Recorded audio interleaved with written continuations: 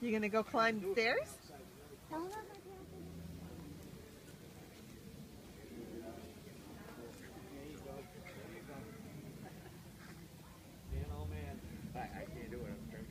So, from Friends of Pulpit Rock, we're on the 7th floor of the 8 floors here at the Pulpit Rock Tower, and Betsy's here from Fish and Game as well, and we're just having a lot of folks come in, see the tower most for the first time, even though they drive by it frequently.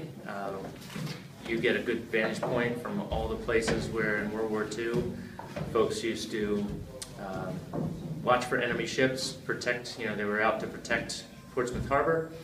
And this tower, 1943, it was built for a big cost of $18,000.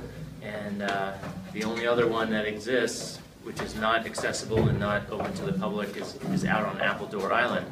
So from this spot, we feel it's important to protect and let people have a taste of the history, see what folks were doing to look at maps, look at coordinates, do calculations, communicate on radios, and all prepare for a possible enemy craft that would be shot on through the guns at Fort Dearborn at Odiorn State Park back in the World War II era.